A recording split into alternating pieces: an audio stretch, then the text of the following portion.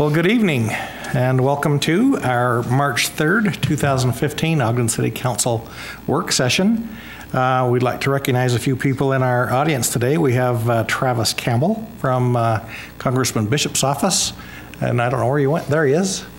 And we do have our several members of our Planning Commission, as well as former council member Susie Van Hooser. Welcome to this meeting. Appreciate you being here. As well as our partners in the College Town Partnership, the debaters from Weber State, and led by Dr. Guevara. We appreciate them being here as well. So we'll turn time to Dr. Guevara and let him do some introductions of those who will be presenting to us tonight.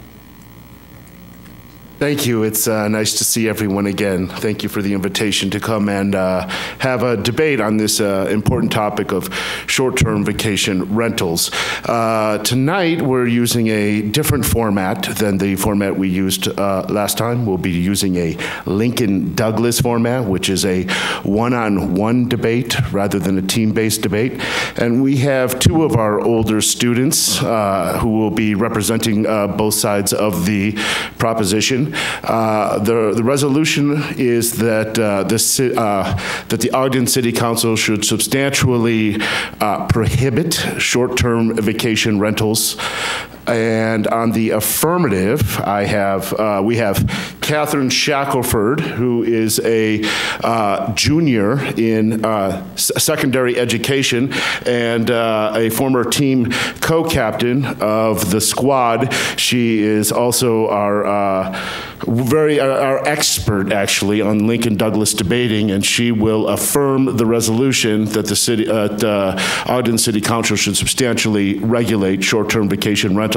She will be coached by Weber State debate team's assistant coach, Mr. Blake Marsh, who is also a graduate of the Department of Communication and actively involved in our program.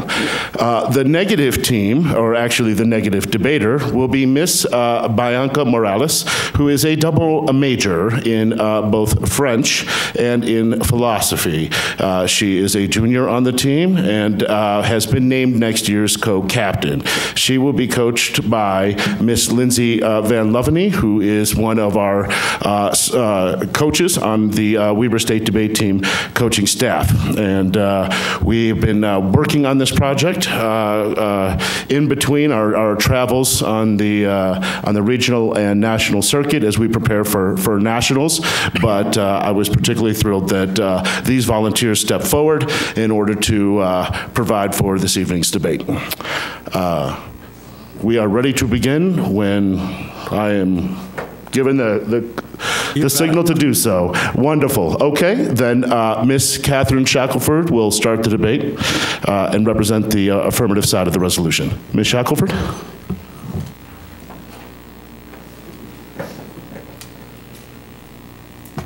Hello there. Oh. I would first like to thank the council for giving us the opportunity to use our debate skills here in the real world. It's a real pleasure to be here. Tonight I will be arguing in affirmation of the resolution that the Ogden City Council should substantially prohibit short-term vacation rentals. Contention 1 is that short-term vacation rentals increase crime.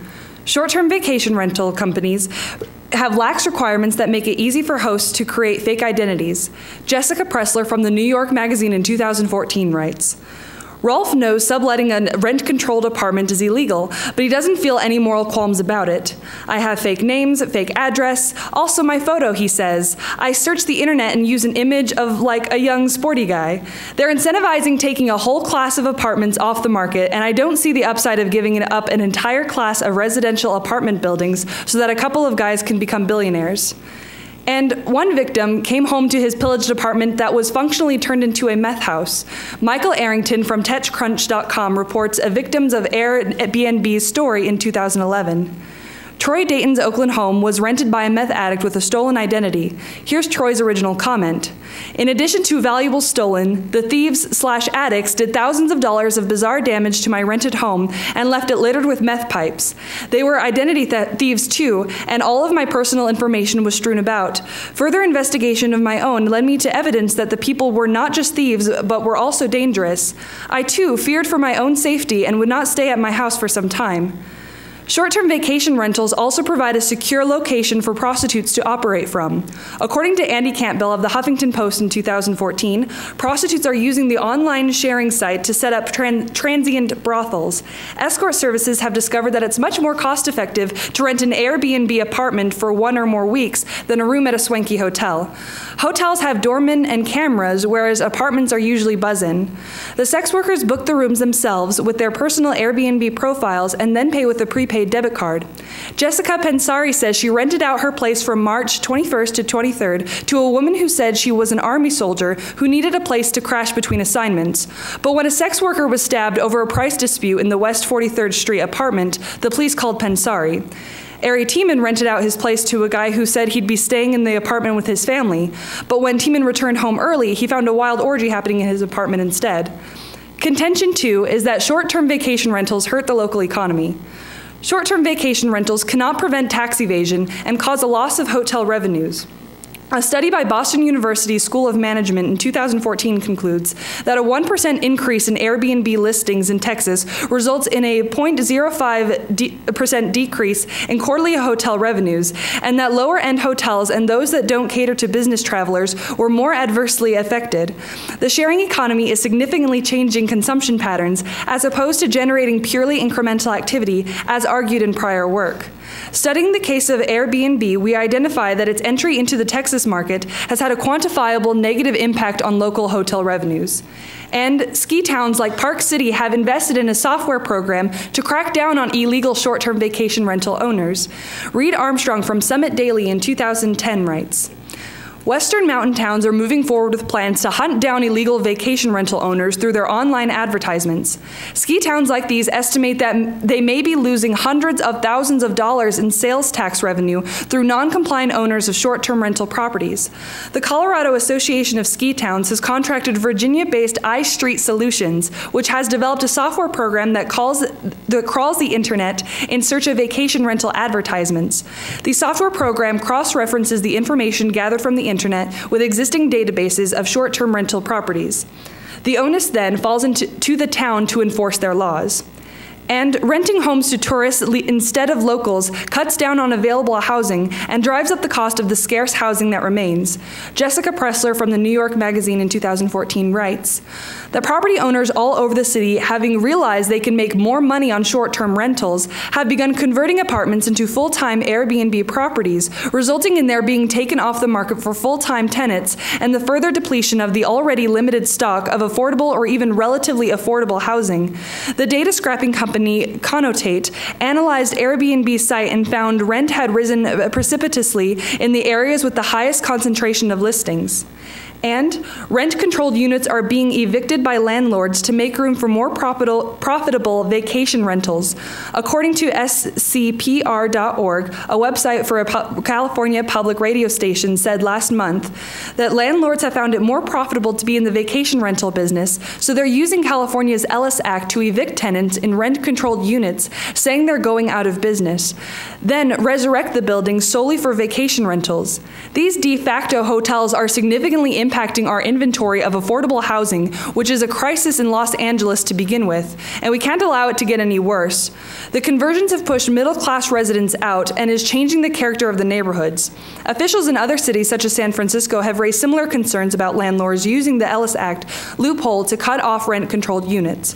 Thus, I affirm and strongly urge the Ogden City Council to substantially prohibit short-term vacation rentals.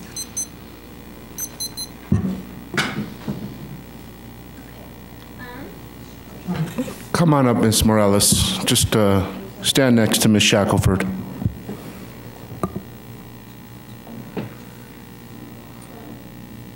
You can speak here Okay. if you like. So for my first question is, if whenever whenever Airbnb increases by 1% and hotels decrease by 0.05%, why should we be worried that the decrease is happening with hotels and the increase is going to these private owners of homes? The increase of revenues going to the private homeowners is really just them increasing, like the revenues isn't going into the local economy. So that's why like the 0.05% sounds really small, but it is a substantial decrease in the hotel revenue, which our local economy relies on. Okay, and you also described several instances of different crimes that happen. How often, or what is the percentage of these instances? I don't have a percentage because a lot of these sites have been reported on blogs or just like on the comments on the websites themselves, but there are other stories more than this one that I could read if you'd like. Okay, why wouldn't this be as much of an issue as it is with, I guess, long-term residential lease agreements? Or why is this unique from that issue? I suppose it's not unique, and I suppose the Ogden City Police Department would still have the same ways of going about finding criminality in private homes as they would in the rentals. Okay. Does any of your evidence suggest that Airbnb directly increased these crimes or just created a place for them? I think it increases the crime because when it's not their own home, I think that they seek out these places because they will not be able to be tied to the crimes because they still are anonymous. So once they leave, using the fake identities, they can't be tracked down again. Whereas if it's in their own home, once they're found, then they get punished.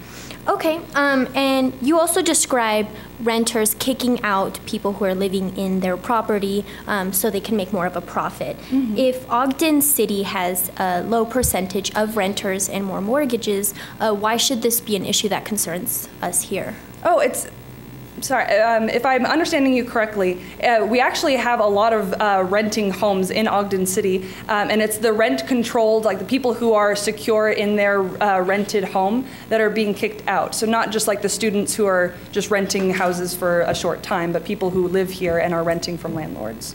Okay, has this increased at all, or is just something that existed and has persisted? What are you asking is increasing? Has it grown? What is that? At all? People being kicked out of their homes so that landlords can sell. My evidence isn't specific to Ogden City, but it is specific to New York City, where people are like living on top of each other, and like they do have like rent-controlled apartment buildings because New York rent goes up a lot. So it has increased because they are seeing that because Airbnb is growing and it is a more profitable business, that it is more beneficial to them to kick them out. Okay, all right. That's all my questions. Thank you.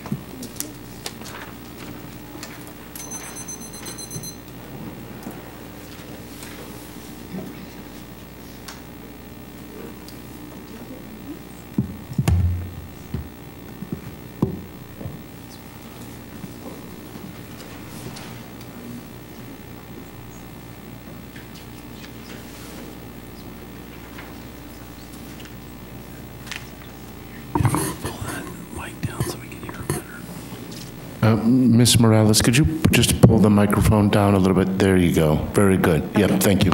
Thank you.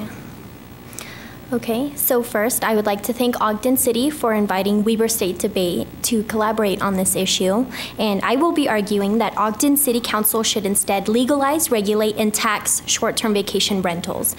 The first advantage is the economy. The Airbnb debate is about making life more affordable by eliminating the need to own a resource in order to utilize it, or simply pay for access as need be. It opens up opportunities for smaller, individual persons to generate more money and economic activity rather than being reliant on big-name hotels or corporations to do it. This expands the market for more exchange and streams the revenues into pockets that will use it for more long-term benefits to our local communities and cities. LA's experience with Airbnb has proven that it can be a symbiotic relationship that helps homeowners afford their mortgages and avoid foreclosures. The LA Times reported that a company spokeswoman said the vast majority of its hosts are here are full-time residents renting out their place for extra cash. The average host here rents his or her home 59 nights a year, earning just under $8,000, and nearly half of the hosts said they use the proceeds to pay for the rent or mortgage. Additionally, the money that Airbnb generates helps tourists save is spent locally, so tourists shop more and they also stay longer. These tax profits could be used to invest in our city and community building purposes. Deidre Van Dyke, who was a previous reporter for Time Magazine, states that last year, 54 million visitors generated $58.7 billion in overall economic impact in New York City, producing $7.5 billion in state and local taxes. Airbnb says they contributed to bringing in 416,000 visitors and generating $768 million in economic activity.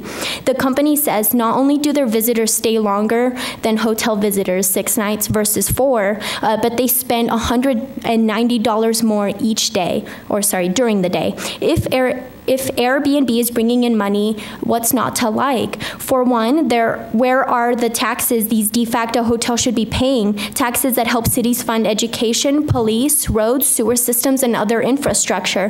The top 40 Airbnb hosts in the city gross $400,000 over the past 3 years to the tune of $35 million. Airbnb says they're trying to make good on taxes and work with the cities. They're initiating programs like Shared City, and part of the program is Airbnb's commitment to collect the city's 11.5% hotel tax and submit it quarterly.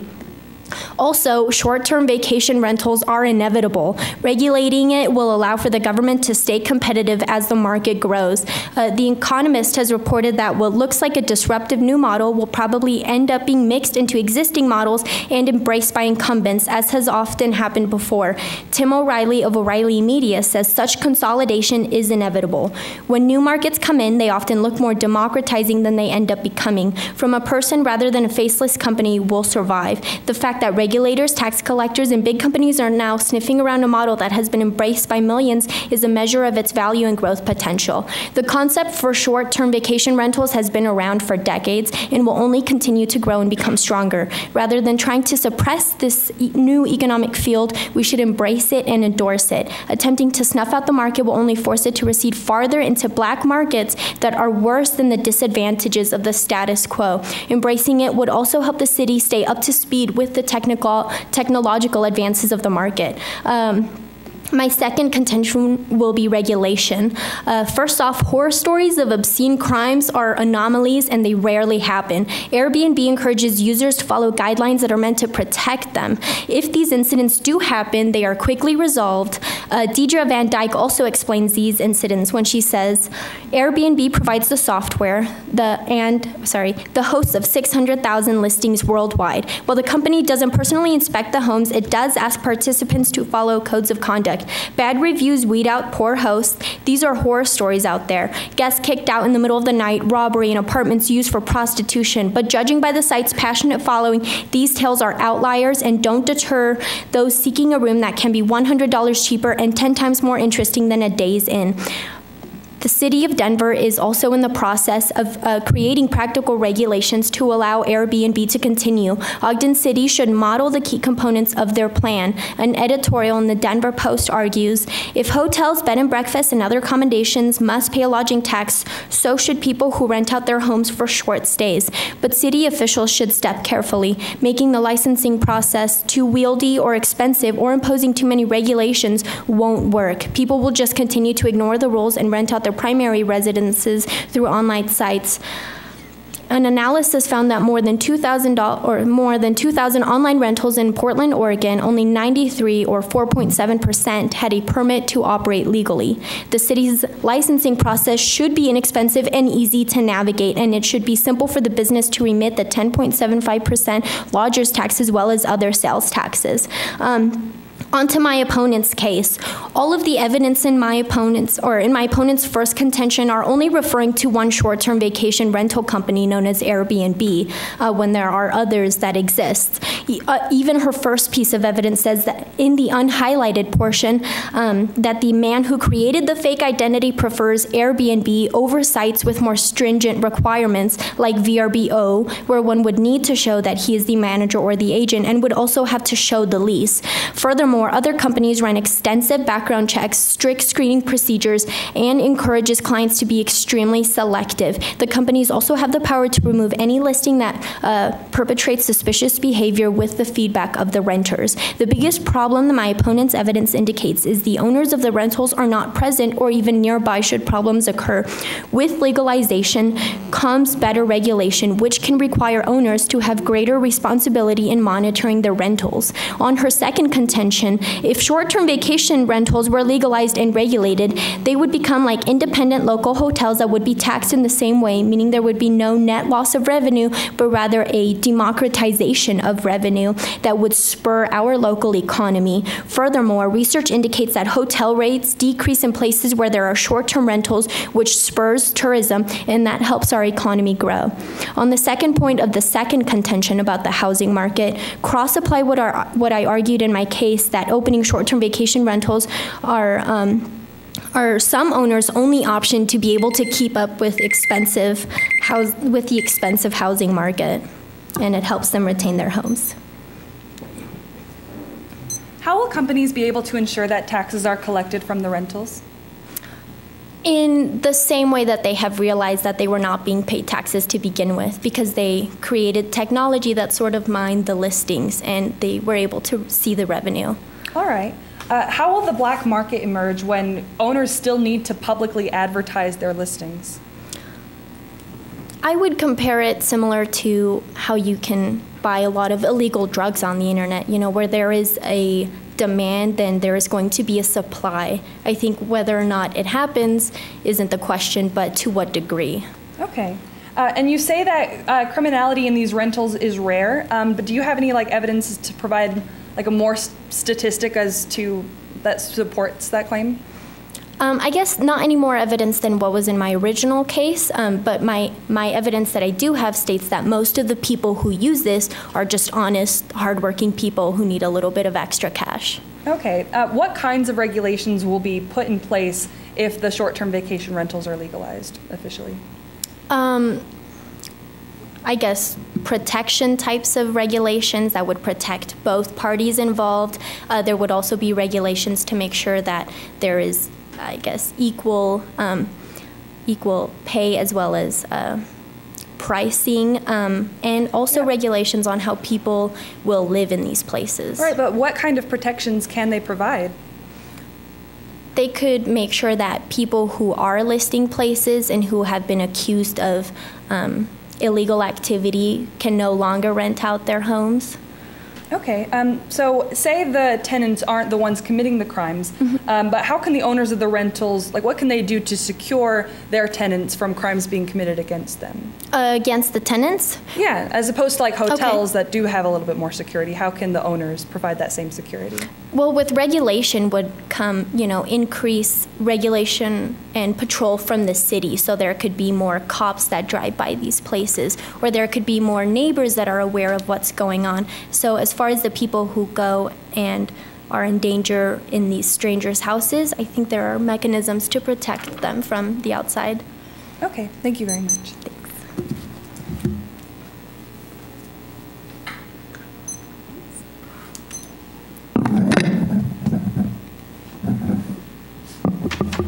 Give me just one moment.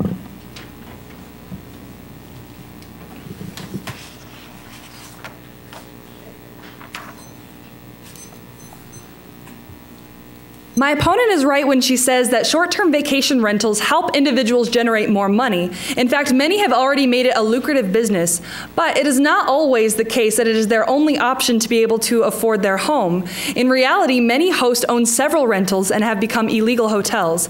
As Jason Camplet of Skift.com in 2014 writes, the Attorney General and a host of other state and local politicians say many hosts on Airbnb are violating a state law that prohibits short-term rentals. Airbnb responds by claiming that its hosts are largely made up of people renting the home where they live, and doing so only occasionally. The company says it's too hard to police user activity and abiding by local laws, as well as restrictions placed on hosts by leases.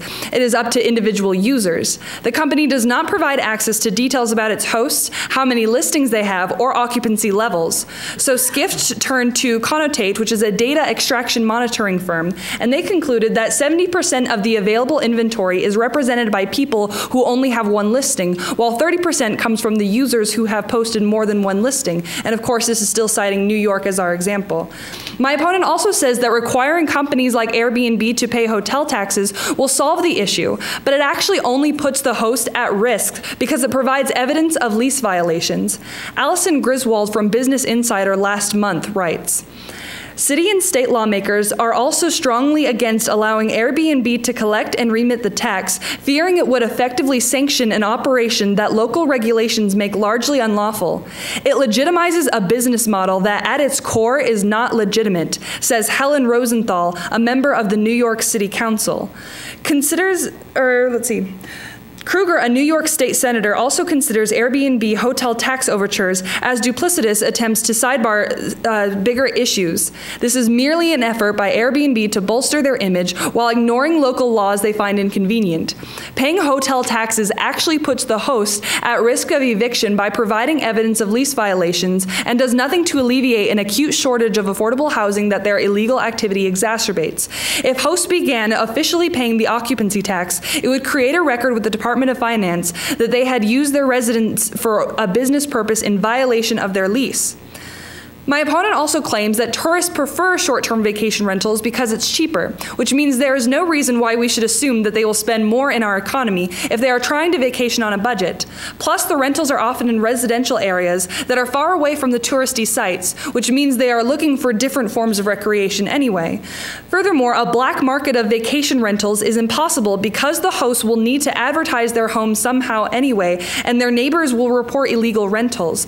And if you go onto Airbnb.com and you type in Ogden listings, and it gives you the names and the addresses of these people, so it wouldn't be difficult for law enforcement to find these people, and which would make the black market unlikely. And also, neighbors argue that short-term vacation rentals are a violation of their property rights because the renters are annoyances that throw loud parties and take up parking space, for example. So we could also rely on the neighbors to be able to report to the Ogden City Police if people were violating the terms of the short-term vacation rental.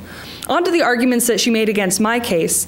There are countless stories like Dayton's where people have returned to their homes completely trashed, not to mention the stories of hosts themselves who violate the renters who stay there. Remember, people are able to create dozens of fake identities, which means the feedback that customers post on the websites do not solve the problem because they do not hurt the reputation of real people. She says that Airbnb is the only perpetrator of this and that other companies provide more like background checks, I guess, but Airbnb is the largest and is the most common company for short-term vacation rentals, like 75%, whereas VBRO is smaller and people don't use those websites.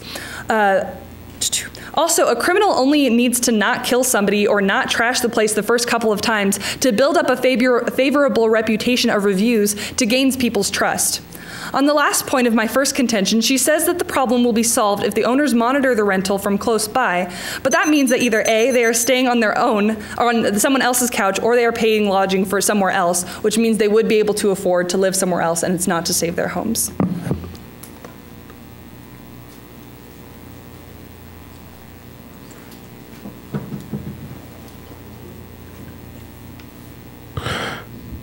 Okay, these will be our final rebuttals. Ms. Morales.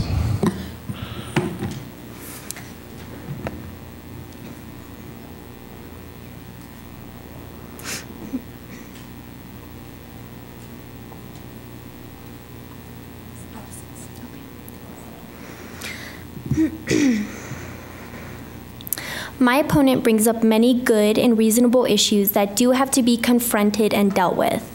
The area I do not agree with my opponent in is how to approach a solution. In her first contention, Catherine argues that short-term vacation rentals create hubs for crime and different sorts of abuse. The sad truth is that these crimes are inevitable. They will happen regardless of location. None of her evidence indicates that there was an increase in these forms of crime that was directly caused by Airbnb. Because short-term vacation rentals are an exploding market, banning it would be a futile effort. Airbnb was created by the people as a way to meet a variety of needs. Government does not have the ability to ban this market, nor should it desire to. Banning it would only lead to these issues of drugs, violence, and de facto hotels to become bigger and worse, with less transparency from the companies. Regulating it would regulating it would only better the local community, decrease poverty, and expand Ogden's tourism market.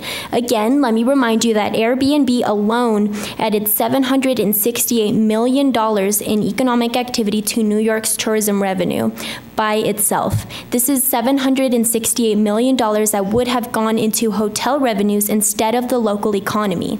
In her economy contention, she states, that this market has caused a 0.05 revenue decrease for hotels. But for every single one of those 0.05, there was a 1% increase in the Airbnb users. These are private citizens with mortgages and payments who live within the city and their entire lives go to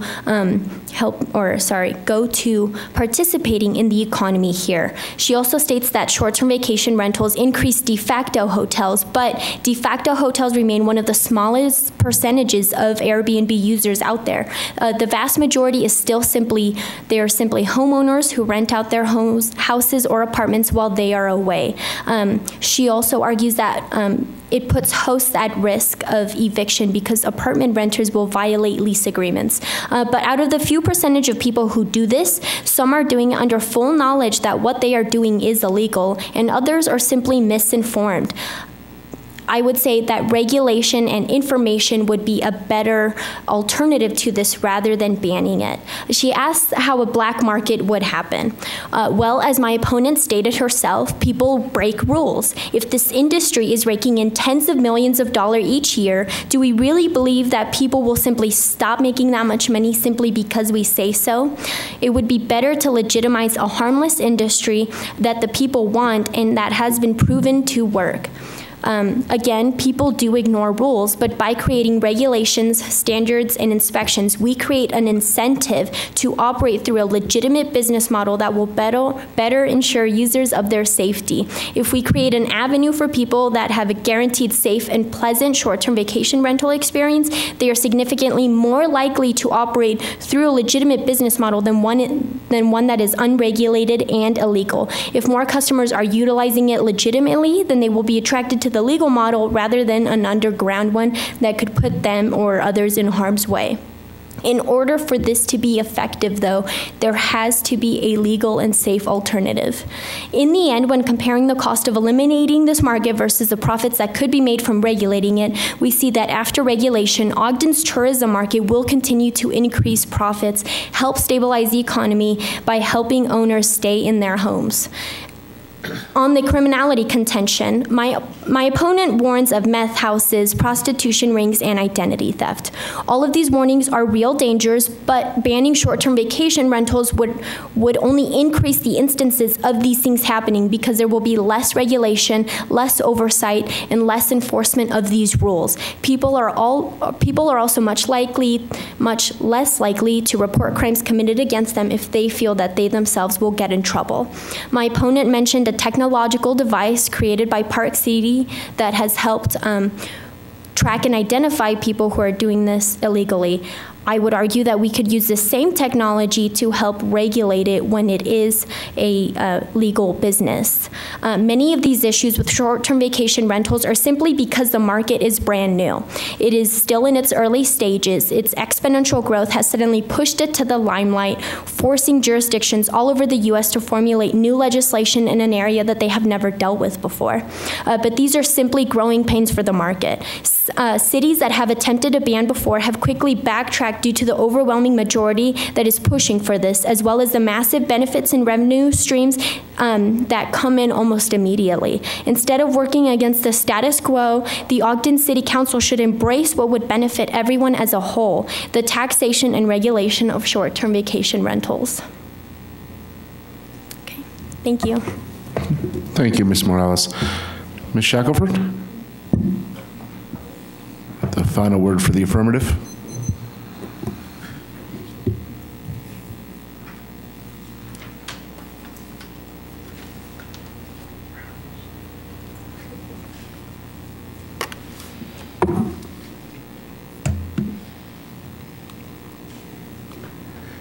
While the idea of rentals is good and has a flurry of idealistic promises, it falls short of the utopian idea presented tonight. The amount of additional burden this puts on the city, like police and on taxpayers' dollars, will never balance from the status quo. The hotel system works and is thriving in this area. There's no need to solve a problem that doesn't exist. And the biggest difference in the mode of providing lodging is commitment to the city and area. Hotels have a brand and a commitment to the city, whereas the short-term renters, they don't have the commitment. Whereas like long-term renters, they are the one, like they're also using things that taxes go towards, whereas the short-term renters are benefiting things that they're not paying for. Also, hotel revenues are an integral part of our local community and provides, countless jobs. And it is preferable that our guests to Ogden stay in hotels as opposed to short-term vacation rentals because they are inspected regularly and have safety regulations which better protect them against crime. My opponent even admitted that the Airbnb companies are not able to go in and inspect each home, which means they could put pictures of homes that aren't even theirs and create fake reviews and that feedback to seem like they are good renters or that they're good rentees. Also, she still doesn't answer my argument that people are being evicted from their homes to make room for owners who want to make a profit on short-term vacation rentals, which reduces the amount of available housing for people who are looking to move to Ogden, which will only hurt our economy further. Also, she states that that providing them or forcing them to pay the hotel tax is good, and that those who are violating their leases, she says that this is a few amount of people, but running a business out of your home is always already going to be a violation of leases, which means that all of them are going to be prosecuted, I suppose, for violating their leases and would be punishable. Furthermore, she says that if we were to legalize it, this would provide better regulation. However, I'm arguing that if we legitimize and legalize this business, it will only increase the amount of short-term vacation renters there are, which would make oversight all the more difficult, especially when a lot of these companies are run online, which is already a treacherous plane to navigate through. Also, even if the prostitution and the meth houses does not substantially increase from the amount that's already in the status quo, short-term vacation rentals provide a safe location for them to be able to perform these operations because they are not held accountable, because they are not on the lease. And she still defends Airbnb as a good site to be able to do these things. She still uses Airbnb when she references her statistics, which means that fake identities would still be able to be created because we would not be using places like VBRO when Airbnb is already such a larger company to be used. So I strongly urge you to affirm the resolution. Thank you. Thank you, Ms. Shackelford. Normally at this time, the students would receive a post-round criticism from their judge, and we wanted to skip on the formal declaration of winner and loser and leave that more of a determination for our audience members to make on their own. But I did want to just comment that the team found this research project to be rather interesting because it is so close. Sometimes we have to fight about who's affirmative and who's negative, but not with this effort. The students pointed out New York City has prohibited the short-term vacation leases in less than 30 days. So have other major American cities like San Diego. But then on the other side of the lineup was cities like San Francisco and Denver who have adopted the negatives position more or less to legalize these transactions but put them through a regulatory scheme.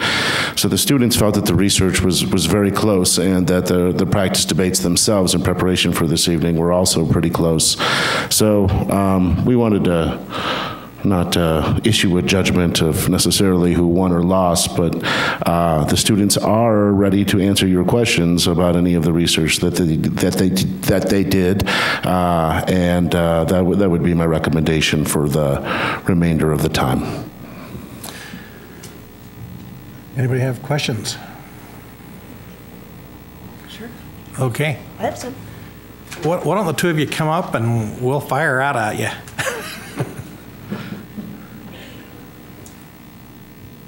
Good job, by the way. We appreciate your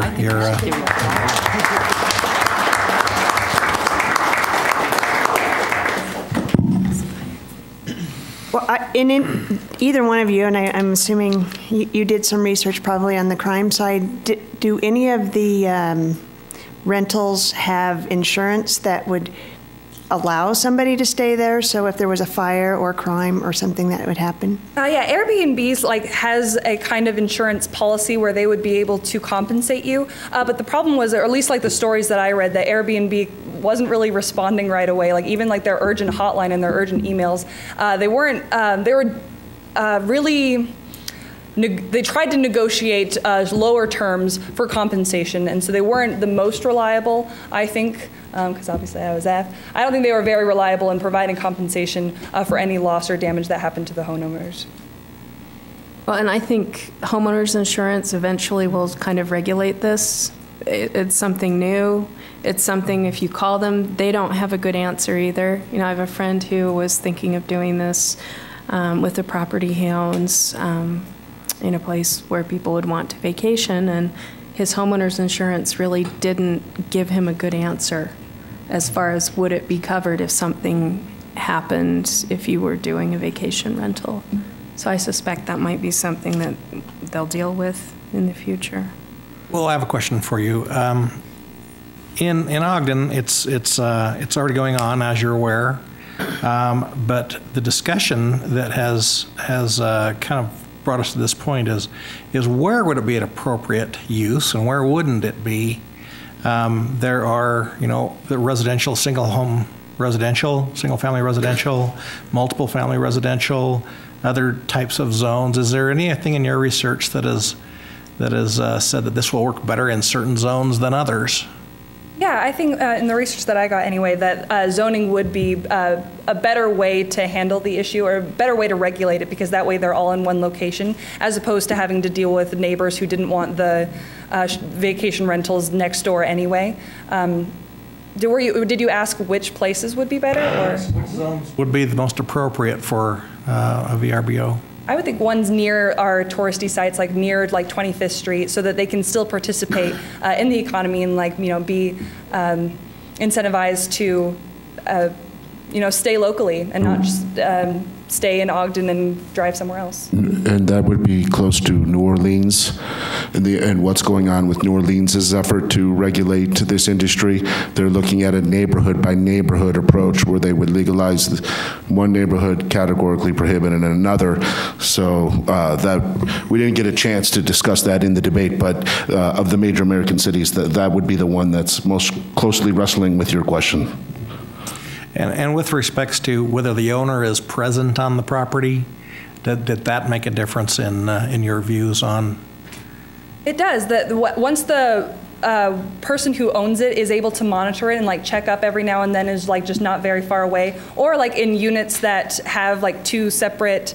I forget what those are called, but two separate entrances. Yeah, the duplexes. If they're staying in a mother-in-law apartment type of situation, duplex. Okay. Yeah, that really helps a lot with cutting down crime and any suspicious activity. I think there was one story that we read of a man who would rent out his couch, and so I guess he personally didn't mind being in the house with these people. I think as far as a requirement, it would, I guess, sort of curtail the purpose of it, where people rent out their homes while they're out of town if they travel a lot for their profession or something like that. I think there might be able to be other ways of regulating the activities there besides the actual owner themselves. Now you mentioned doing background checks. Who does those background checks? Is that the responsibility of the property owner, or is that the responsibility of the company that is the intermediary? Depends on the company, but usually they just put a lot of responsibility of both the client who's seeking a room and also the ones who are renting, that both should be doing extensive background checks through the city, and getting their fingerprints and everything, and just making sure they're real people. I think even interview processes are used in a lot of cases to make sure that people are who they say they are and they seem okay and everything. Yeah. With these rentals, you mentioned in New York City, the value of $760 million revenue to the economy. How are they capturing that, tracking that revenue? A hotel industry is highly regulated, and they have business licenses, and so they have to report their income. But how are these vacation rentals reporting their income so that you track that?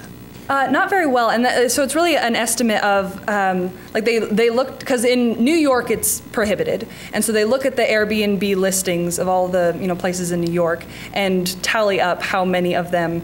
And I think they use a software similar to what Park City is using to figure out who's paying tax who's paying the taxes and who isn't. And so it's really an estimate, but pretty good estimate nonetheless. And didn't the New York City DA say in October that 2/3 to 3/4 of the short-term vacation rentals in New York City were in violation of criminal ordinance? You mentioned Park City, and that's probably the most related situation that we'd have in Utah. Can you again review the regulations that Park City has to regulate this business? What process do they go through?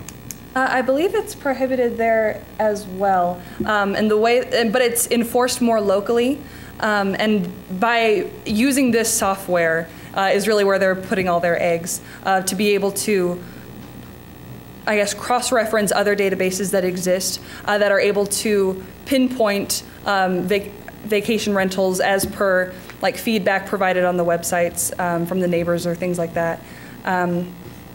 Yeah, the specifics in Park City weren't very flushed out in the evidence that we came across. Yeah, that's right, Catherine. It's proprietary software used in small to mid-size intermountain vacation towns.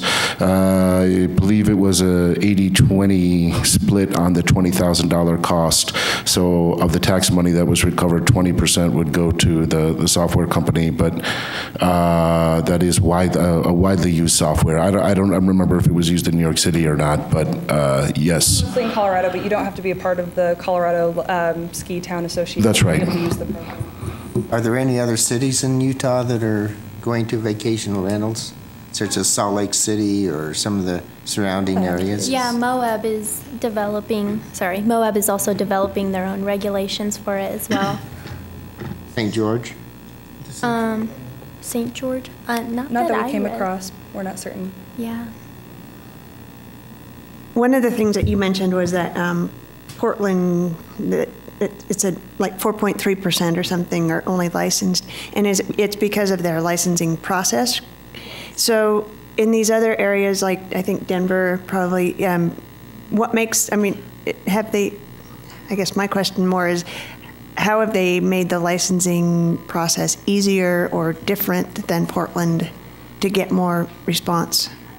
I know for certain that Portland has a lot more fees, like filing fees, and then there have to be inspections done by the city, and then you have to pay for people to come out. And so a lot of it is very expensive with many different steps and many different things that have to be filed. And I know that Denver intentionally tried to make theirs as simple as possible, where people only registered in, they had like a registry where people voluntarily put themselves on there, and then other, I guess, pieces of information that the city would need to know were sort of like like boxes that they check mark as they're filling out their website profile. So here's a question for you. There's a whole group that does this couch surfing. There's a website, and that's where the owner's on site. And then there's another whole group that, rents out a bedroom and they're on site versus the absentee owner. Did you get a sense, or do you have a preference? Like, does one work better than the other, or? In this past summer, my younger sister was married, and I know that her husband's family rented out an entire home where they could all stay during the week of the wedding. And so I think I would think it'd be also safer if the house or apartment was vacant when people were going to go and stay there. And I think so. If the person who owns it is on vacation or something, as long as they just like have an agent or just somebody nearby, or that can just like show up on a moment's notice if there is an emergency, or if there is any like calls or reports, that they can go and check it out. But yeah, like the couch surfing, like that's a really good way to monitoring it. And I think it's considered slightly different than just the other short-term vacation rentals, because I think the term more encompasses, or at least like with Airbnb, like the renting out a room or a whole place. Like the couchsurfing.com is like a separate thing that the research didn't specifically talk about as much. So they're separate. In your mind, you would separate those? I would, yeah, because I mean, initially the feel with both of them, one is more professional than the other, but also everything around it, you know, the issues of safety, practicalness, and people generally just wanting more privacy. Yeah, we found that the renters, yeah, that are seeking places prefer places that are private. Like the lowest percentage is those who have to share with strangers, because I guess there's still that risk from the person who is renting out their house that they could possibly be dangerous as well. Maybe the couch isn't the safest place to be. But yeah, so we find like someone who's like a separate party who's able to check in on that would be the most effective to preventing those crimes. In your study, we didn't mention parking in the regulations. Would there be regulations to the amount of parking that would be involved with the vacation? Yes, regulations like that do exist, where like they are given like, you know, certain number of parking permits, and they can like give it out to their guest if they want. But like that, if they do allow for more cars to be there, then they could be punished or like fined accordingly. Places like Park City, San Diego, Colorado, maybe even St. George, people buy those houses for that purpose. They buy a house that they're going to use as a second home, and then they'll rent it out throughout the year. I think Ogden, it would mainly be a primary residence, but was there a difference in your research between primary residence and then a second residence?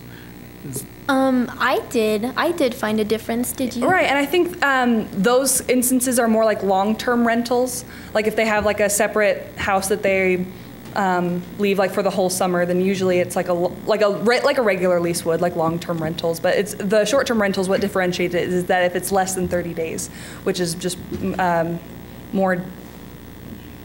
Actually, yeah, we'll leave it at that. And I think with your research, Ms. Morales, I think you mentioned this, the average is 9 nights versus 4 nights. Yeah.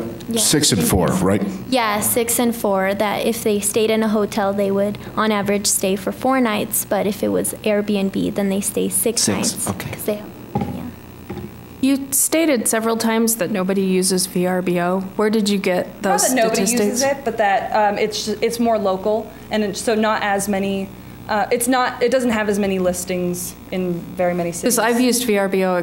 How many people have stayed in a house that they've rented off of Airbnb or VRBO? I mean, I've only used VRBO. And in every instance, I've paid the local lodging tax on it. And in every instance, I dealt directly with the homeowner. Well, within that industry, there is some competition. VRBO accuses Airbnb of being the dirty dealer that doesn't exercise due diligence in collecting the taxes.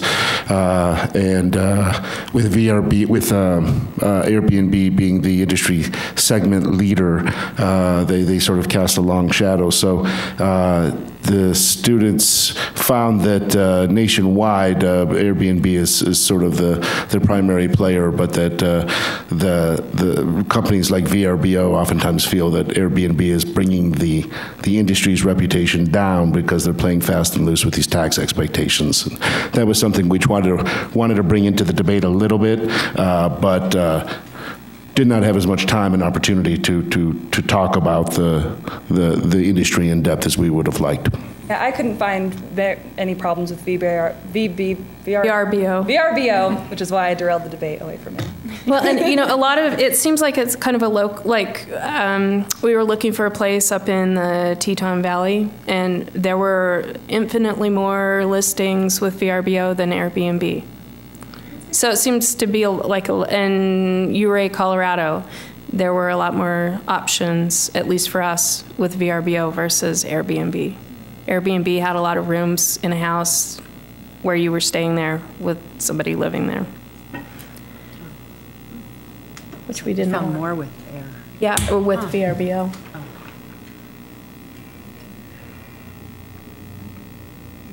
And we stayed longer because in some instances with the rentals than we would have stayed in a hotel because we were able to take pets. So, or they have minimum stays. You know, a lot of them, it's like a minimum 3-night stay. So you tend to stay longer, I think. We didn't really touch on this during the debate, but, you know, I know in some instances the tenant or the one who's renting the space, some owners have had a hard time having them leave after their time is up. You know, and you see those kind of odd situations on the news because they'll be like, this person came to rent my house for 9 days and now I can't get them out. Landlords have that problem with renters too. I didn't read any stories like that. Yeah, we didn't come across that, but I would imagine that that would be a big problem. And I guess that determines like their lease agreements or whatever kind of, I don't know, maybe in those cases they would have, like, require them to sign a lease if they wanted to then become a long-term rental, but then I guess they would just notify the police if they couldn't get someone to leave. That's what's happening, yeah. But you do see those on the news every once in a while. You know, I was intrigued by your argument that you said if it's completely restricted, that it just drives it underground. How do they? I just don't get how they could be underground and do it, be successful at renting their unit. I think if it were successful, it would have to be some sort of website, or I guess that's what it would be, that was constantly evolving. You know, for me, what comes to mind is the Silk Road. You know, I compared it to people buying drugs illegally over the internet, and the Silk Road was a pretty big industry, but the way that had been handled is by constantly going after it even when it reappeared. And so I think because there is a lot of money on the table, and there are a lot of people who are desperate for money, who would, you know, put up their houses even if it was illegal to be able to make ends meet. And so I think as long as there is a need, people will always be doing it. Probably not as much, but I think that's how it would be handled, you know, is by just having to constantly figure out their new tricks, and they would be developing new tricks, and yeah, just the back and forth. Or even by like word of mouth as well. Like if, you know, you would contact people like, hey, is there any place that I could, you know, stay in the city? And they could, so it could just like transfer over the phone instead of being all on the internet, which would be harder to regulate. Another thing that I thought that maybe was enlightening to me is people that will list their house won't list it necessarily all the time. They'll just be, I'm going to go on a 2-week vacation, so I'll list it for that time. How much of that happens versus people that just buy the house for that purpose? Could you tell? Is there a way to know that? So, but you're right where the available listings aren't available all the time. So yes, that could be another way that they would dodge regulations if it was prohibited. Well, you know, in Ogden, I guess we're looking at it as though it's a house that's available all the time, and then we're looking at, you know, at distance separation. How many can you have on a block, or how, you know? But if they're moving around like that, I mean, if that's going to make that kind of a thing a little harder. The ones I've stayed at, a lot of them, it's private property owner. It's directly from the homeowners, and they rent it when they're not, you know, it's a vacation home. Like one of them, he was a professor at the university in Laramie. They had a home in Teton Valley, just, you know, over the border in Idaho, and they stayed there over the summer. But during the off season, or when they weren't there for a ski vacation or whatever, it was available as a rental. Yeah, I think, you know, what Councilmember Blair was talking about in St. George, people that buy it as a summer home, that's, I expect, what most of them are. And, you know, I've stayed in those before, and they're really nice to be able to go and stay in somebody's house. They even, well, this one that we stayed in on Avalon, on Catalina Island, that little search thing through the house, a little deal, and then another book you could write everything down. It was just kind of a nice experience. The thing about on Avalon, those, is we had 10 of us that stayed there, and none of us drove a car because it's an island. It made it a lot nicer. Here in Ogden, you know, you've got 10 people and potentially 10 cars. Maybe not, though. I mean, maybe not. I mean, you know, the place we stayed at, the Tetons, we had a fair number of people, but we rode in, you know, 4 people per vehicle. Yeah. So it was 2 cars. Well, as I say, potentially 10 cars. It's just. Can you just clarify for me the rent control eviction? I kind of got two issues going. One, you talked about the Ellis Act, which I'm assuming is in California. So are they taking rent control and evicting actually the renters that are in there now to do that so that they can charge more? Right, like they're saying like, oh, we're going out of business, or oh, we're closing down. And so then they leave and then they reopen their building for just short. And then the other one was you talked about somebody that's already leasing their space and they're leaving and then they're getting more for the rent, kind of almost a sublease kind of thing. Did I hear that right as well? Yeah, so it would be maybe someone renting out an apartment from their landlord, and then when they leave town, they would rent this out to a stranger but not inform their landlord. So two different issues. Okay. And that could be a violation of a lease. Yeah, I just did. I kind of heard them as together, but it sounded like Yes. Yeah. I wanted to clarify. Thank you. That statistic you gave with, are they rented out, 59 days a year? Is that what I heard you say? Or did I hear it wrong? Oh, yes, yeah. I think that statistic was for the people who live in the homes. Oh, I see. Yeah, rather than having the home designated to be rented Oh, okay. I was out. going to say, can you make more money on 59 days than you could on renting it out full time? That didn't seem reasonable. But okay. Any other questions? I think also when you talked about the hotel, it's important to make it as level a playing field as possible. Do you have any other suggestions along these lines of how you could make the rentals and the hotels on the same plane aspect? Same plane in terms of pricing, or? Well, as being competitive equally. So if a hotel has to pay taxes, then these individuals has to pay taxes. If they charge a certain price, there has to be a level of a playing field for both the hotels and the rentals. Otherwise, one of them is going to go out of business.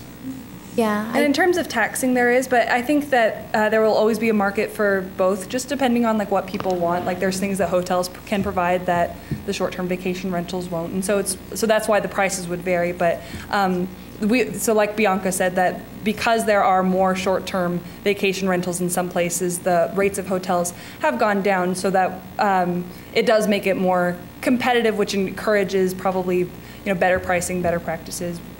If that's what you mean by level playing field. Well, I was thinking also you could restrict how many rentals you would have in an area to compensate for that aspect there. The number of hotels you're going to have too? Well, I'm not saying that, but I'm just saying that there needs to be a level field here, and that would be possibly one aspect of looking at restrictions of how many would be operating.